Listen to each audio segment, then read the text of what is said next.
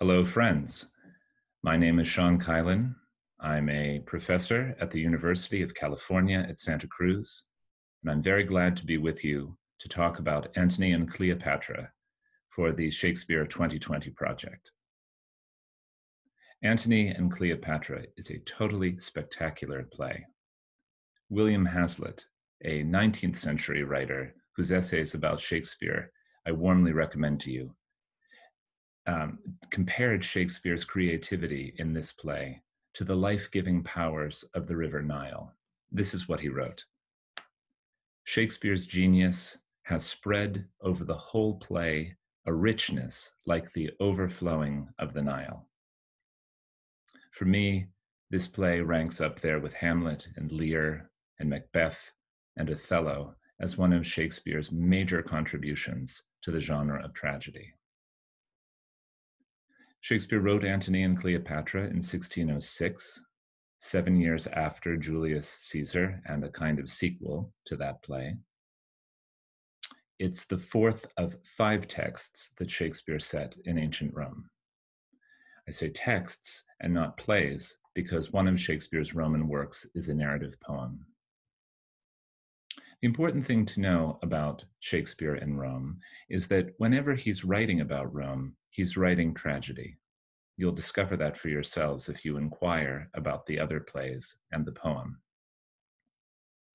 Shakespeare's Rome is always undergoing a violent transition between one form of government and another. In Antony and Cleopatra, the transition is between a ruling coalition of 3 powerful men known as the Second Triumvirate and the beginning of the Roman Empire. The men in the Second Triumvirate were Mark Antony, Lepidus, and the character whom Caesar calls Octavian and Octavius Caesar. Later, he would rename himself as Caesar Augustus. Over the course of the play, the members of the Second Triumvirate fall out with each other. Octavius and Mark Antony confront each other in a massive civil war. And at the Battle of Actium, near the end of the play, Caesar defeats Mark Antony and Cleopatra, consolidates power under himself, and launches what Roman historians call the Pax Augusta, a period of decades of unparalleled peace and prosperity in the Mediterranean basin. Now, it's good to know these facts. They provide some context for the events in the play. But the truth, friends, is that Shakespeare isn't really interested in historical events. Or rather, he's only interested in historical events to the extent that they reveal human character. Shakespeare's main source for this play is a book called The Lives of the Noble Grecians and Romans by the ancient writer Plutarch, a Greek-speaking citizen of the Roman Empire. Plutarch's biographies taught Shakespeare that history is not the interplay of impersonal forces such as politics, culture, religion, economics, ideology, international relations. Plutarch taught Shakespeare to think of history as the result of the decisions that particular persons make in relation to the excellencies and deficiencies of their character and the opportunities that life provides for them.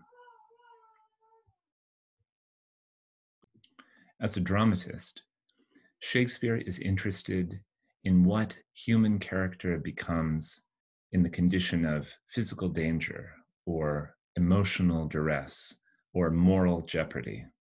And that's where we find Mark Antony throughout this play.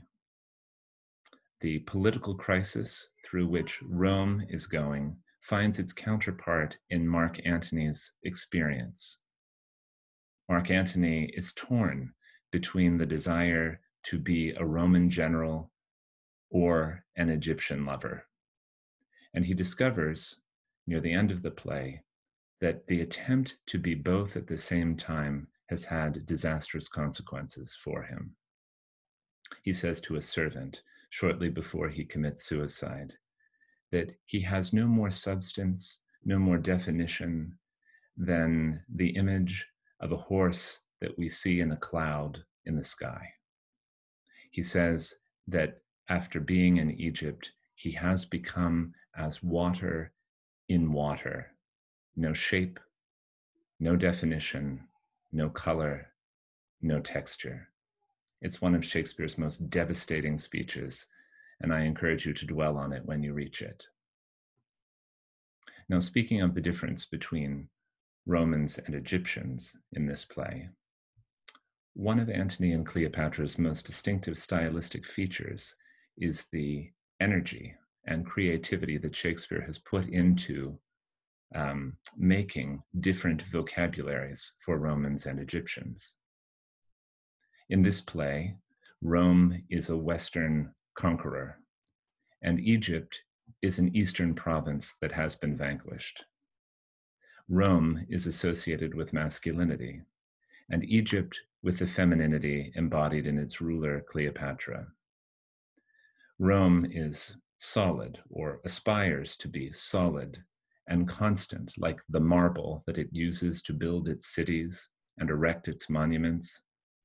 But Egypt, taking a cue from its most significant geographical feature, the Nile, is routinely described in terms of its changeableness, its liquidity, its flow. I strongly encourage you to pay attention to the places where these stark dichotomies between Romans and Egyptians emerge in the play. Think about who's speaking this way and what he or she hopes to gain from talking about the difference between Rome and Egypt in these terms. And then step back from that and ask yourself what the play might look like through Egyptian eyes. I think that Shakespeare means for us to understand that this incredibly extensive, dichotomous language about Rome and Egypt in the play is a Roman way of thinking, not an actual description of the reality of the situation. You'll find it difficult to escape from the magnetic pull of that Roman thinking, which likes to divide the world into categories so that it's easier to possess. But this play offers an alternative, and that's the way Cleopatra looks at herself and Mark Antony and at the Romans who pass through her country. Pay attention to that too. And that brings me to a final point about Antony and Cleopatra. At the very end of the play, before she takes her own life, Cleopatra expends a lot of energy and effort in changing the narrative about Mark Antony and therefore about herself. By the time that Mark Antony commits suicide, and it's a job that he botches, he has become the protagonist in a story about defeat. But Cleopatra wants to leave the world with the assurance that the story that the world will hear about Mark Antony is a story about triumph. Shakespeare is doing some interesting thinking at the end of the play about the relationship between drama and historical truth. And this is what I mean by that. In the very final scene, we find Caesar standing over the bodies of his two great opponents, Mark Antony and Cleopatra. And on the face of it, this should be a triumph. This is the beginning of what I call the Pax Augusta. This play, which started in conflict and turmoil, has arrived at a point of peace and order. In fact, it has the shape of a comedy, but it doesn't feel that way. It feels like a tragedy. It feels as though more has been lost in the suicides of Mark Antony and Cleopatra than has been gained by the victory of Caesar. Now, why is that the case?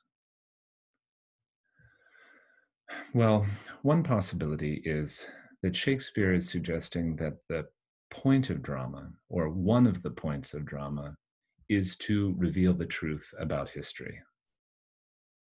Shakespeare's period venerated Caesar Augustus and the empire that he created as the pinnacle of human civilization.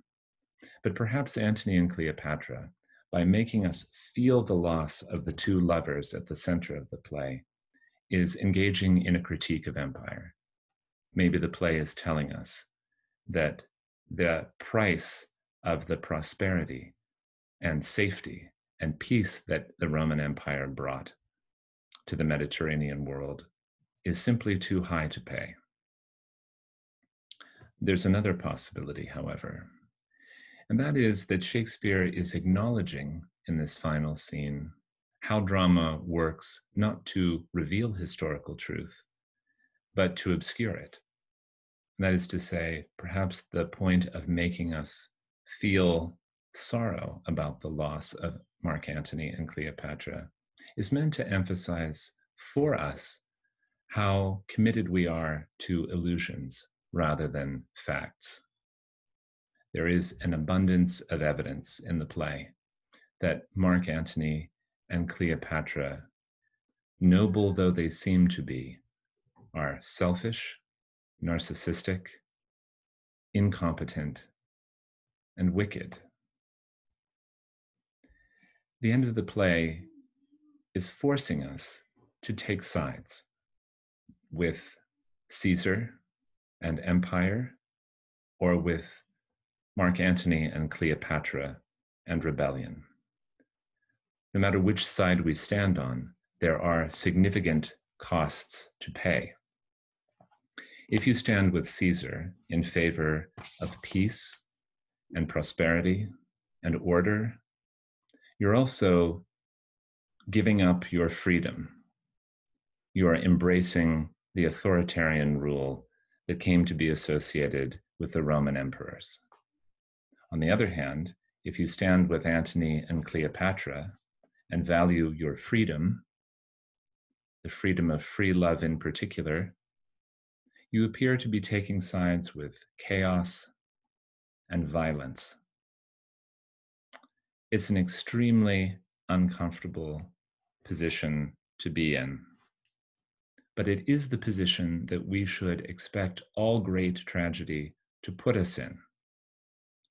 And by placing us there between two options for being human, neither of which is particularly attractive and both of which are incompatible with each other, Shakespeare is putting us in the position that Antony has been in the entire time. Whether you discover you are a Roman or an Egyptian by the time you reach the end of the play, I wish you luck.